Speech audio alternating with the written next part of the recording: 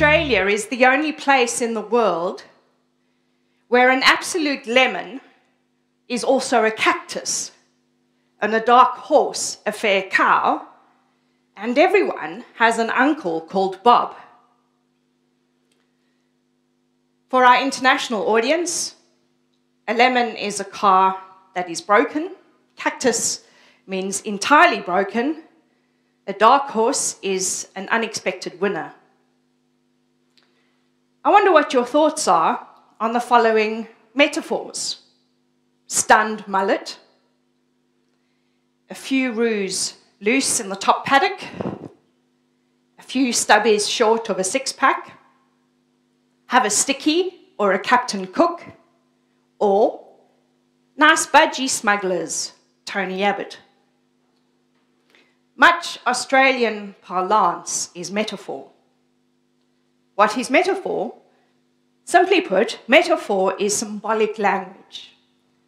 In metaphor, one experience or reality is understood or explained by comparing it to another reality. Metaphor is the use of symbol to make meaning. An important thing to always remember is that metaphor, taken literally, is an absurdity. For example, to take the metaphor, it's raining cats and dogs, literally, is an absurdity. Just as it is absurd to take the metaphor, throwing the baby out with the bathwater, literally, or beating a dead horse. Yet, if we enter into the deeper meaning of these metaphors, an experience is offered. One might say it is raining hard, but to say it's raining cats and dogs gives the experience of really heavy rain a new insight.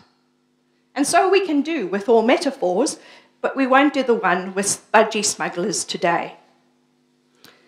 The most important thing about today's reading is that it is all metaphor. Metaphor is the highway in to understanding today's readings. The point of John chapter 6 is precisely metaphor. John states, in the words of Jesus, the Spirit gives life, the flesh is unprofitable. What John means is that we must understand the use of metaphor in experiencing Jesus. To take a metaphor literally is an absurdity. Worse, it is death. Jesus compares this to Judas. A literal understanding misses the point about Jesus entirely. Informed by the Spirit, it is only through metaphor that we grasp the meaning of Jesus. The invitation today is to elevate our minds from the literal to the symbolic, from the finite to the infinite. I'm not trying to be abstract. Metaphor is how religious and spiritual language works. If one wants to experience inner aliveness or vitality or purpose or meaning, we have no option but to embrace the experience of metaphor. It is precisely at this point of metaphor that division and conflict occurs in the early congregations to whom the Gospel of John is written. There is conflict between Jesus and the Pharisees, who overemphasize literalness or a literal interpretation. Later in John chapter 6, verse 40 to 51, the conflict around metaphor is between Jesus and the other Jews.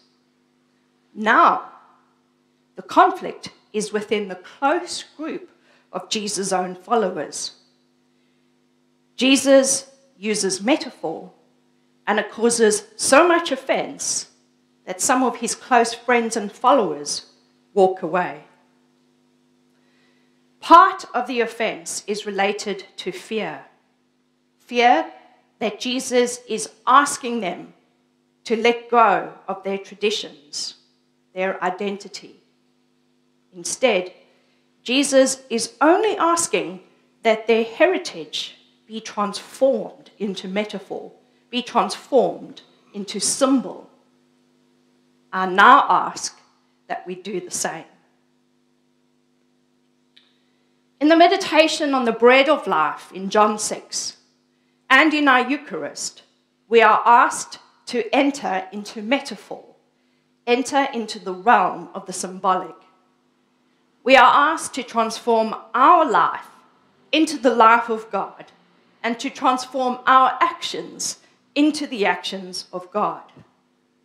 Jesus said in today's gospel, "Then what if you were to see the Son of Man ascending to where he was before?" The elevation of the bread during the Eucharist and the elevation of Jesus during the Ascension is an invitation to elevate our consciousness from the literal to the symbolic, from the physical to the divine. Our finite selves, our physical universe, is an expression, a symbol of the infinite God. The bread and the wine are symbols of finite reality, symbols of the whole creation, symbols of our entire lives. The elevation of the bread during the Eucharist and the elevation of Christ transforms our finite lives, our finite consciousness, into the body and blood of Christ, into a manifestation of God's presence. Our lives are transformed into God's life. Our actions are transformed into the life-giving actions of Christ. Thus, whatever we give to anyone is the body and blood of Christ. Whatever we receive from others is similarly the body and blood of Christ. Every encounter we have with others, with creation, is an ongoing Eucharistic celebration. Every encounter is a sacred encounter. Our lives are transformed into the life of God.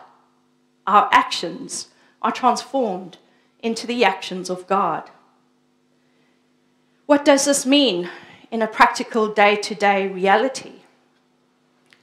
It means that we take the very finite things that make up our lives and offer them as bread and wine are offered at the Eucharist to God.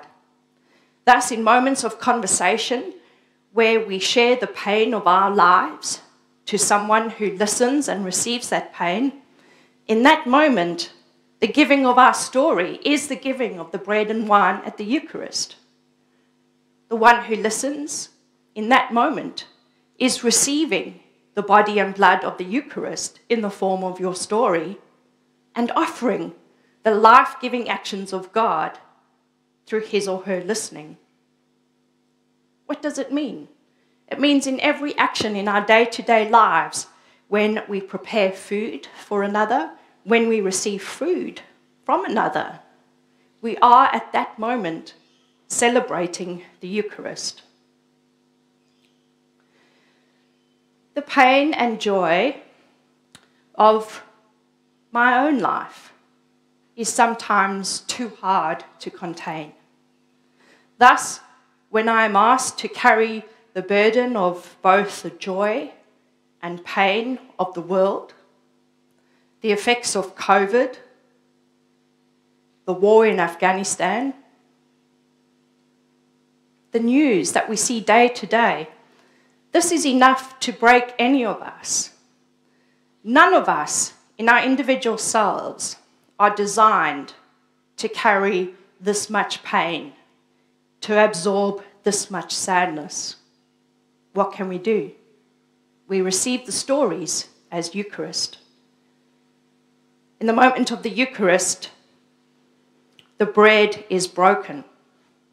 And in the brokenness of the Eucharist, we remember the brokenness of the world, brokenness of COVID, brokenness of Afghanistan, brokenness of all the demonstrations we see around our globe today. John's Gospel invites us to transform our finite understandings into infinite manifestations of God's presence and God's actions. No one has done this better than Pierre Teilhard de Chardin, a well-known theologian, but also a geophysicist and a respected scientist. Teilhard was an Ignatian priest, and soon after World War I, he found himself devastated. He was alone in the desert, doing some international research, and he was alone. And the source of his grief was his inability to celebrate the Eucharist on the feast day of the Transfiguration.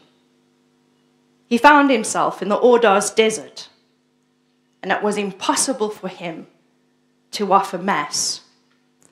And in that moment, his understanding was transformed, and he offered as Eucharist the sunrise he could see in the distance and the labour of his scientific explorations.